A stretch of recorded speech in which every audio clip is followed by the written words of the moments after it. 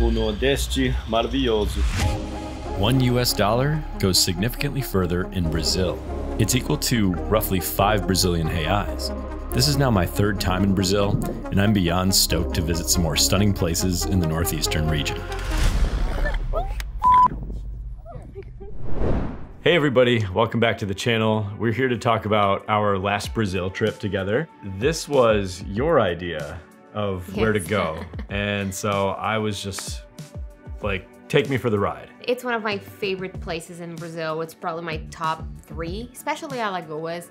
And I wanted to show that today because it's beautiful. The water is amazing. The food is like flawless. The people are amazing. I'm just obsessed with that place. It shows so much of Brazil and he had to see that with his own eyes. It's 1 hour, 20 minutes usually, a flight from Teresina to Recife.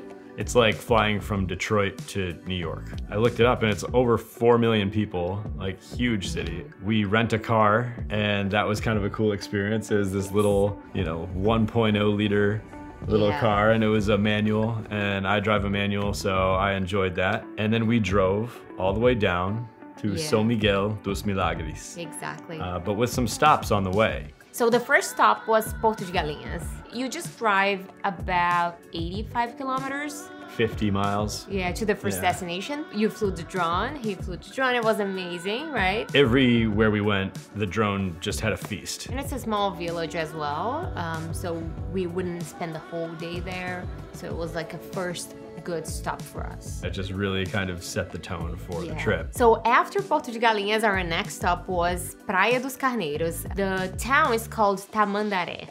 And then there's a beautiful church. It's so picturesque. It's amazing. We had the opportunity to be in the water. It was so good. Loved it. And then from there, we continued to Sao Miguel dos Milagres. Sao Miguel dos Milagres. I was so excited about that trip because I had never had the opportunity to spend the night in Sao Miguel dos Milagres. And it is such a luxurious destination for New Year's Eve in Brazil. We chose an amazing hotel to stay. We had dinner there that night, just delicious. The way the whole property is set up was just super nice. It was individualized bungalows. Every room was very sprawling, very wide open, just very fancy.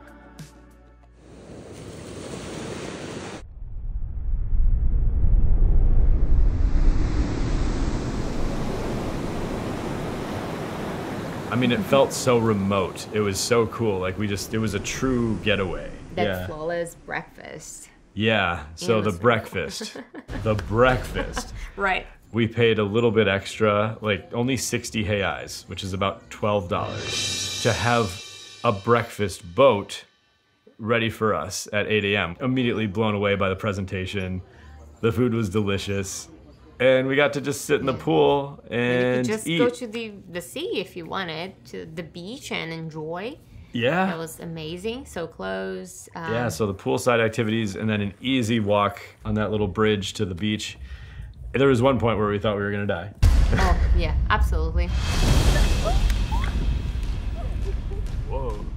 At first it was like, wow, they're really running fast and they're continuing toward us. I mean, no, it was fine. They were coming in my direction. I freaked out. They were just kind of running to meet their friends. I was scared of those crazy horses. So the entire cost of our night and day at Vila Pantai Milagres was $297, $184 for the room. So a pretty reasonable deal for like epic accommodations. Oh yeah. We got breakfast, lunch, and dinner. And that was all included in that $297 price. And I mean, you saw it, like the pool, the beach side, how private it felt. That was an amazing value. I just feel like you can't find that in the US. And then we went to Maragogi. I really wanted to scuba dive with Dave. I mean, actually just to do snorkeling at first. It's a perfect destination for couples, for young people. It doesn't matter your age, it's just perfect.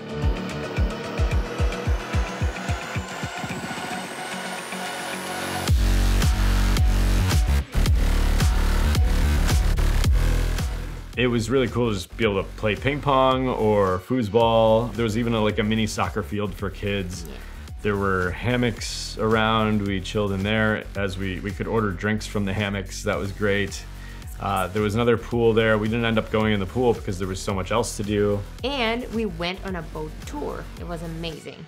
So basically we joined some other people and we had a guide. So we got to hang out on the beach until the boat was ready. And then we cruised over to a place called Caminho de Moisés. Unbelievable scene. There was like drink and food vendors just everywhere. There was like, I mean, this drone shot.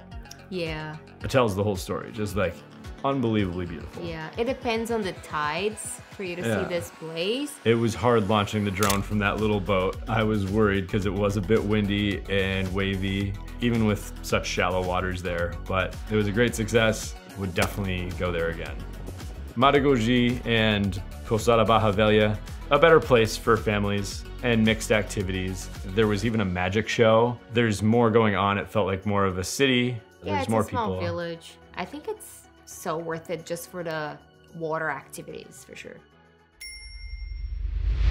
So then we drove back to Recife. Traffic's pretty heavy. We had one night to spend there before flying back home the next day at around noon. Yeah, so usually when I go to Recife, most people stay at this area called Boa Viagem. So the location is great, so you can just walk and you can see and find everything. So we had like amazing ice cream, açaí, delicious tapiocas there. It was so worth it. And then every time we go to Brazil, especially with Dave, of course, we go to Coco Bambu. Every capital that has Coco Bambu, we go. You can't pass it up. Yeah. And then there was that cool like farmers market that was happening in the middle of the city square. It's called Feirinha in Brazil. If you're Brazilian, you know what I'm talking about. And they always have a lot of tents with food and ice cream and açaí, and they sell craft objects and stuff.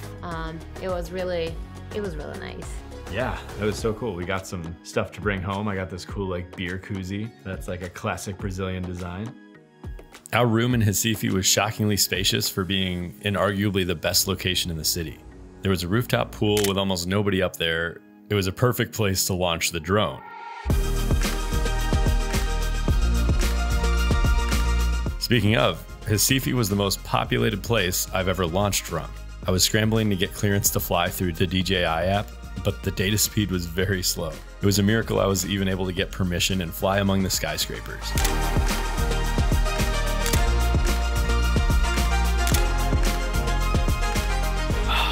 Here we are. It's our last full day in Brazil, or my last full day in Brazil anyway. We're on the 17th floor of our hotel in Recife.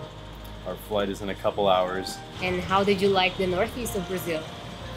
It's incredible. There's such a variety of activities to do here. So many landscapes to be seen, so much great food to be had. Brazil is not only about Rio and Sao Paulo. So I love that you were showing like different places in Brazil that are some of my favorite places, just like Alagoas. So Rafaela and I have an ever-growing list of places to go in Brazil. She has endless places to show me that I'm super excited about. She points them out on the map and I'm like, I just can't wait. Yeah. And yeah, we're looking forward to the future and bringing you more videos that are informational and entertaining. But yeah, thanks so much for watching and we'll see you in the next one. Bye.